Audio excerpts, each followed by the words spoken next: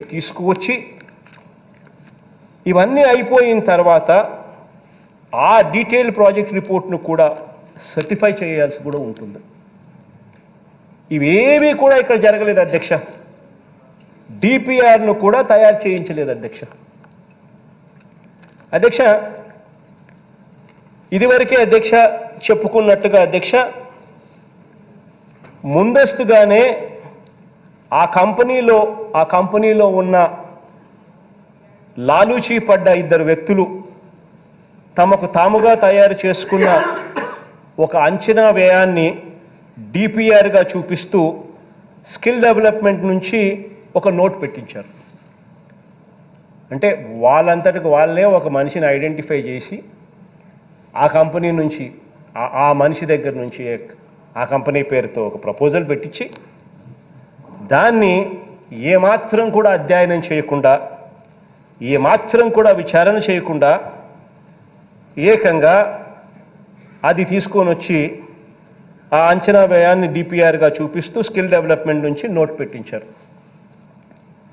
ఇక ప్రభుత్వంలో అధ్యక్ష సెక్రటరీ స్థాయి కానీ లేదా ఆ పై స్థాయి కానీ అన్నింటినీ కూడా టోటల్గా ఓవర్లుక్ చేశారు అధ్యక్ష. ఓవర్లుక్ చేస్తూ ఏకంగా క్యాబినెట్లోకి ఈ నోటును తీసుకొచ్చారు అధ్యక్ష. క్యాబినెట్కి డైరెక్ట్గా ఈ నోట్ తీసుకొచ్చారు. ఇది ఒక స్పెషల్ ఐటమ్గా క్యాబినెట్లోకి ఆ నోట్ కూడా తీసుకొచ్చారు అధ్యక్ష. అధ్యక్ష, క్యాబినెట్లోకి అలా రావడం, వెంటనే దానికి ఓకే చెప్పడం, ఆ తర్వాత జిఓ విడుదల కావడం అన్నీ కూడా అధ్యక్ష మేఘాల మీద జరిగిపోయాయి అధ్యక్ష. అధ్యక్ష, అధ్యయనం చేయని ఎవరో ఇచ్చిన డిపిఆర్ను ఈ పద్ధతిలో క్యాబినెట్కు నోట్ పెట్టడం అన్నది నియామకాలకు, నిబంధనలకు, రూల్స్కు పూర్తిగా విరుద్ధం. కానీ బాబు గారి పాలనలో అధ్యక్ష అన్నీ కూడా పూర్తిగా బేఖాతరు చేసిన పరిస్థితులు, రూల్స్ బేఖాతర్, ప్రొసీజర్స్ అన్నీ కూడా బేఖాతర్, పద్ధతులు, ట్రెడిషన్స్ అన్నీ కూడా బేఖాతర్ అధ్యక్ష. అధ్యక్ష, ఆయన చెప్పిందే వేదం అన్నట్టుగా నడిపించారు అధ్యక్ష. అధ్యక్ష, ఈ స్కామ్ అంతా కూడా బయట పడుతూ వచ్చింది అధ్యక్ష. ఈ స్కామ్ అన్నది మన ప్రభుత్వం వచ్చిన తర్వాత మనం దీన్ని ఏదో తవ్వింది కాదు. చంద్రబాబు నాయుడు గారి హయాంలోనే దీన్ని సెంట్ కనిపిస్తూ వచ్చింది. కానీ అధ్యక్ష, ఇదే ఈనాడు, ఇదే ఆంధ్రజ్యోతి, ఇదే టీవీ5, ఇదే ఎల్లో మీడియా ఏ ఒక్కరు కూడా మాట్లాడలేదు అధ్యక్ష. చివరికి వీరి దత్తపుత్రుడు కూడా అడగలేదు అధ్యక్ష. అధ్యక్ష, ఎవరైనా కూడా అధ్యక్ష ఇంత మొత్తంలో ప్రజల డబ్బు యథేచ్ఛగా కాజేస్తూ ఉంటే ఎందుకు వీళ్ళంతా కూడా మౌనంగా ఉన్నారు అధ్యక్ష? కారణం ఇంతకుముందు నేను చెప్తా ఉంటాను అధ్యక్ష పబ్లిక్ మీటింగ్లలో, డిపిటి వాళ్ళ విధానం అని, దోచుకో, పంచుకో, తినుకో.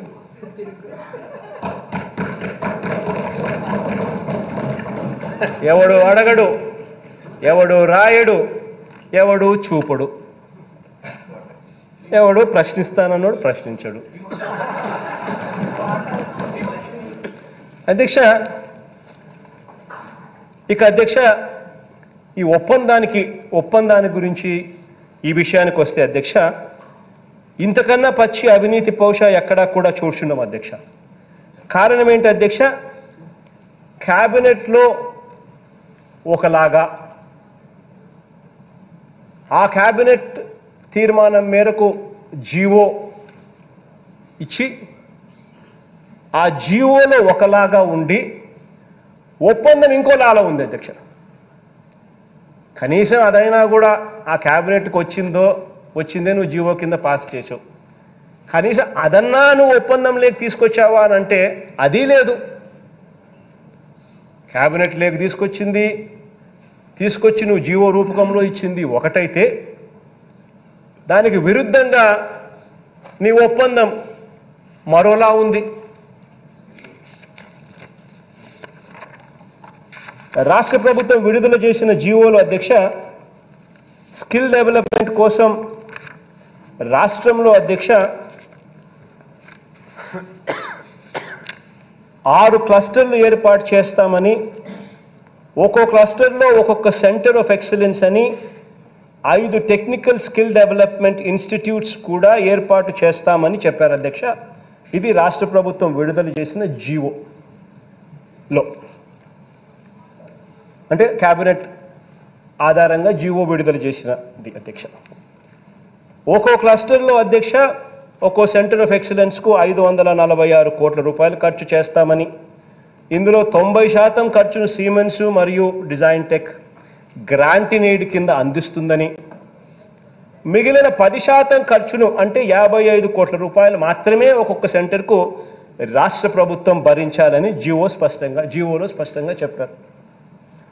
ఈ లెక్కన అధ్యక్ష మొత్తం ప్రాజెక్టు వ్యయంలో 10% కింద అంటే పన్నులతో కలుపుకున్న అధ్యక్ష 370 కోట్ల రూపాయలను ప్రభుత్వం చెల్లిస్తుందని జీవోలో రాశారు. మిగిలిన 3000 కోట్ల రూపాయలు సీమెన్స్ సంస్థ ఈ ఒప్పందం ప్రకారం గ్రాంట్ ఇన్ ఎయిడ్ ఒక ప్రైవేట్ సంస్థ ఉదారంగా మనకు ఇస్తుంది అని చెప్పి క్యాబినెట్లోకి తీసుకొచ్చారు, జీవో విడుదల చేశారు, జీవోలో ఈ మాదిరిగా రాశారు అధ్యక్ష. అధ్యక్ష ఏదైనా ప్రాజెక్టు ఖర్చులో భాగంగా అధ్యక్ష గ్రాంట్ ఇన్ ఎయిడ్ వచ్చింది అని అంటే అధ్యక్ష సులభమైన భాషలో చెప్పాలంటే ఈ డబ్బును తిరిగి మనం ఇవ్వాల్సిన అవసరం లేదు. గ్రాంట్ ఇన్ ఎయిడ్ అని అంటే దాని అర్థం ఈ డబ్బును మళ్ళీ మనం తిరిగి ఇవ్వాల్సిన అవసరం లేదు, ఇది ఉదారంగా మనకు ఫ్రీగా ఇచ్చినట్టు అధ్యక్ష. కానీ క్యాబినెట్ నిర్ణయానికి జీవోకు వీటికి విరుద్ధంగా ఒప్పందం దగ్గరికి వచ్చేసరికి అధ్యక్ష గ్రాంట్ ఇన్ ఎయిడ్ ప్రస్తావన కాస్త ఎగిరిపోయింది అధ్యక్ష.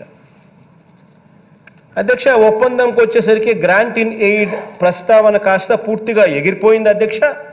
అసలు ఈ పదమే ఎక్కడా కూడా కనిపించదు అధ్యక్ష. ఒప్పందానికి వచ్చేసరికి grant in aid 90% grant in aid అన్న ప్రస్తావన కాస్త పూర్తిగా ఎగిరిపోయింది. ఒప్పందంలోకి వచ్చేసరికి అసలు ఈ పదమే ఎక్కడా కనిపించదు అధ్యక్ష.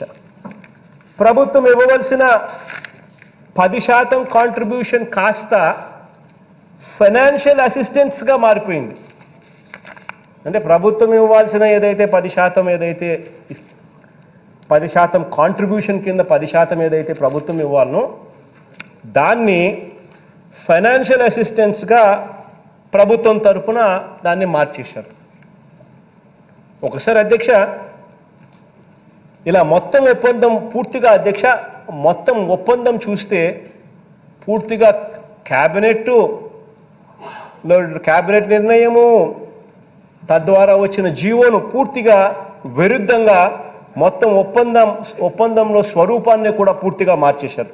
ఒకసారి అధ్యక్ష స్లైడ్స్ కూడా ఒకసారి చూపిస్తా అధ్యక్ష.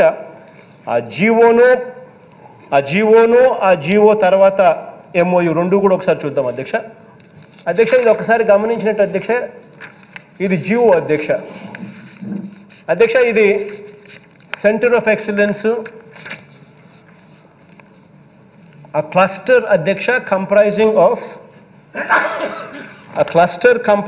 of center of excellence and 5 technical skill development institutions and skill development centers would be established at a cost of 546 crores with Siemens and Design Tech providing grant in aid of 491 crores and government share being 55 crores. To establish 6 Siemens clusters, each costing 546 crores, with the government contribution being limited to 10% of the cost. ఇది వాళ్ళు GO రూపకంలో అంటే cabinet తర్వాత cabinet ఆమోదం మేరకు GO రూపకంలో వాళ్ళు ఇచ్చారు. After careful examination, the government hereby accord permission for entering into memorandum of understanding and AP Skill Development Corporation for an amount of 370 కోట్ల రూపాయలు. 10% of the cost of the project from the current year's budget allocation, with 90% being met by the grant from technology partners. 90% being met by the grant from technology partners. ఇది క్యాబినెట్లో discuss చేసి ఆమోదం తెలిపి ఈ మాదిరిగా GO ఇచ్చాం. పోనీ ఈ జీవో తర్వాత ఇలా ఒప్పందం ఆ కంపెనీ వాళ్ళతో, ఆ కంపెనీ వాళ్ళు కూడా అనకూడదు. ఒక వ్యవస్థనే ఒక ఫ్రాడ్ వ్యవస్థని క్రియేట్ చేశారు. చేసి ఆ కంపెనీ ఆ వాళ్ళతో చేసుకున్న ఒప్పందం ఒకసారి చూస్తే అధ్యక్ష, ఇది MOU అధ్యక్ష. ఆ తర్వాత వీళ్ళు చేసుకున్న ఒప్పందం ఆ కంపెనీతో అంటే అప్పటికి క్యాబినెట్లో వీళ్ళు చెప్పిన మాటలు పోయాయి. క్యాబినెట్ తీర్మానం ఏం చేసిందో అది పోయింది, గాలికి ఎగిలిపోయింది. క్యాబినెట్ తీర్మానం ఆధారంగా చేసిన జీవో గాలికి ఎగిరిపోయింది. దీని దగ్గరికి వచ్చేసరికి ఏకంగా మన జీవో పూర్తిగా మార్చేసిన పరిస్థితులు కనిపిస్తాయి అధ్యక్ష. ఈ జీవో మార్చేసిన తర్వాత అధ్యక్ష, ఈ MOUలో వీళ్ళు ఏం రాసుకుంటారు అధ్యక్ష, అగ్రిమెంట్లో రాసుకున్న MOU ఒకసారి గమనిస్తే అధ్యక్ష, ఈ MOUలో వాళ్ళు రాసుకున్నారు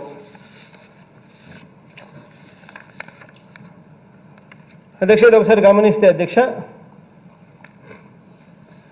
in consideration of the above obligation agreed to be undertaken by Siemens and Design Tech, AP Skill Development Corporation shall ensure that a total sum of 330 crore rupees exclusive of applicable taxes, which shall be paid by the government of AP towards financial assistance. అంటే 10% contribution అన్న పదం ఎగిరిపోయింది. Financial assistance కింద 330 కోట్ల రూపాయలు ఇచ్చేట్టుగా నామకరణం చేశారు. అంటే ఇక్కడ స్కామ్కు బీజం పడిపోయింది అధ్యక్ష.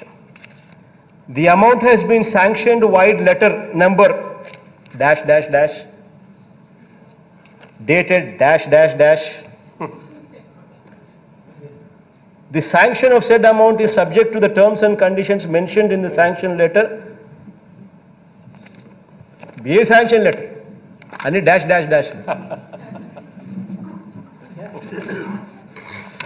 Adhyaksha, the above said financial assistance is sanctioned for a capital expenditure, for all capital expenditure, software, license and any other recurring. ఇవన్నీ కూడా రాసినారు అధ్యక్ష. MOU నుంచి జీవో నుంచి క్యాబినెట్ నుంచి జీవో ఒక మాదిరిగా ఉంటే జీవో నుంచి అగ్రిమెంట్కి వచ్చేసరికి పూర్తిగా మారిపోయిన పరిస్థితులు క్లియర్ కట్గా ఇక్కడ కనిపిస్తూ ఉన్నాయి అధ్యక్ష. కుదుర్చుకున్న ఒప్పంద పత్రంలో అధ్యక్ష, ఏ లెటర్ ఆధారంగా ఏ తేదీన జారీ చేసిన ఏ జీవో ఆధారంగా ఈ ఒప్పందం కుదుర్చుకున్నారనే విషయాన్ని కూడా అన్ని డాష్ అని కూడా రాయలేదు అధ్యక్ష. ఈ వివరాలు నింపాల్సిన చోట నింపకుండా ఖాళీగా విడిచిపెట్టారు అధ్యక్ష. కనీసం ఏ తేదీన ఒప్పందం కుదిరిందనే విషయాన్ని కూడా డాక్యుమెంట్లో రాయలేదు అధ్యక్ష. కనీసం ఏ తేదీన ఈ ఒప్పందం కుదిరిందనే విషయాన్ని కూడా డాక్యుమెంట్లో రాయలేదు అధ్యక్ష.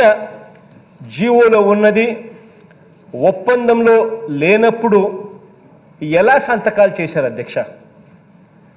జీవో వేరే, ఒప్పందం వేరే, మరి ఎలా సంతకాలు చేశారు అధ్యక్ష?